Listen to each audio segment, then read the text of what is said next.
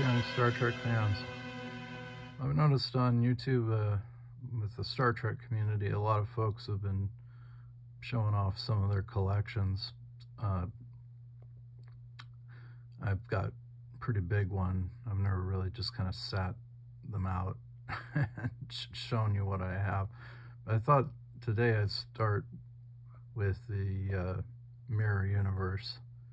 And I have the 4 Mirror Universe dolls that Mego recently released. Recently, within the last 10 years, basically. Of course, Mirror Spock, he's great, got his goatee. Mirror Sulu with his nasty scar.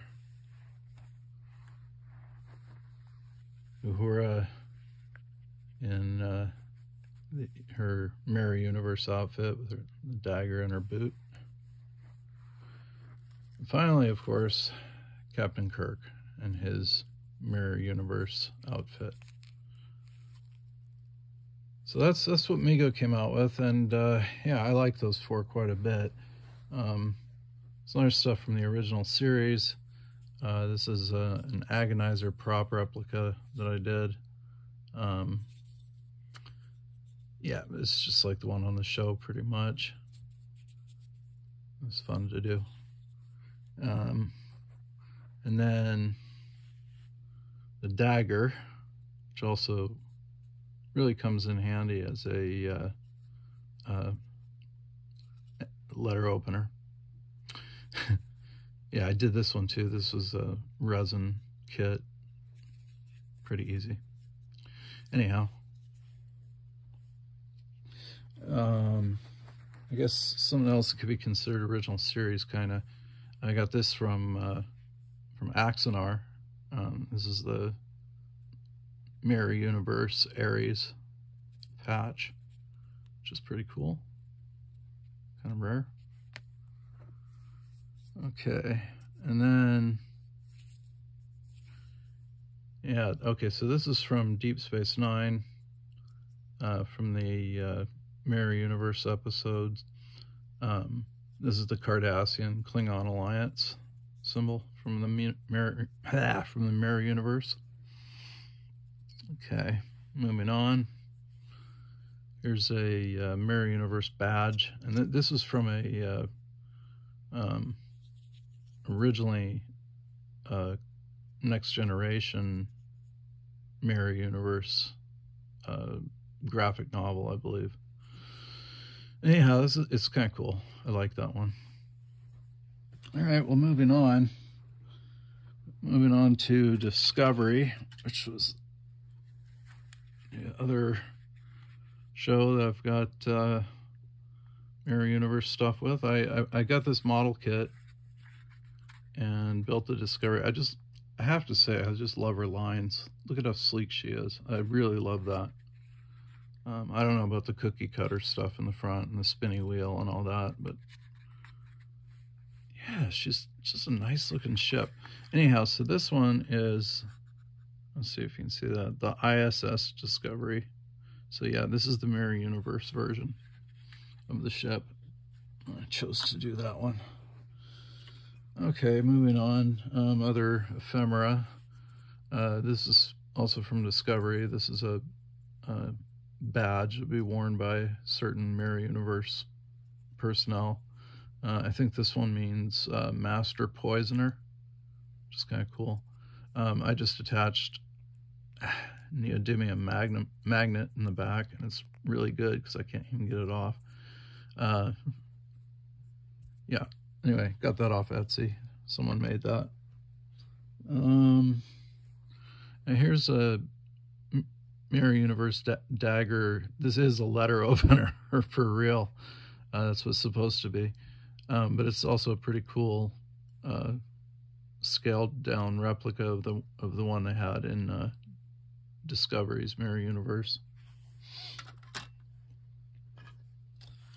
And then this is the Discovery Mirror Universe Agonizer. This part here is for belt attachment, I believe. Anyway, check out, look at the difference in size. Here's one from Discovery. Here's one from the original series.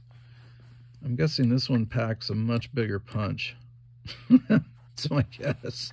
I can't think of any other reason for it to be so incredibly huge. But it is. It's just gigantic. I think they went for bombastic. And this is something I made based on Discovery. Emperor Giorgio has this basically fidget spinner of death that she throws out, and it just like goes through people's heads, and it's pretty nasty, you know. Definitely PG. Anyway, so I got a screenshot of it, and then I turned it into a 3D file for printing on Shapeways. I think they've gone out of business now. But yeah, you can see, like, that's North America, that's South America, and you can see they're backwards. It's the Mirror Universe. Kind of cool. The rest of this, it appears to be a dragon, or some kind of serpent that's eating its own tail, which is interesting. Here's one head, there's a mouth. There's the other head and mouth. Anyway, yeah, I made this. Kind of proud of that one. And the last thing I'm going to show you is something that the company Eaglemoss released, and it's the ISS Charon, which is an enormous ship, and it had this it was basically a sun at the center, and inside, let's see if I can get in there. Wish I had like 3 hands. So inside you can see what's being bathed by the light, and that's actually where people would live, and there would be solar panels also, I guess. So yeah, the inside, you actually have some living room. And the rest of the thing seems to be devoted to weaponry. Here's the bridge up here, or command center, or whatever it's called. And yeah, see that kind of hole? That's an actual hatch that they open and drop people into this little artificial sun.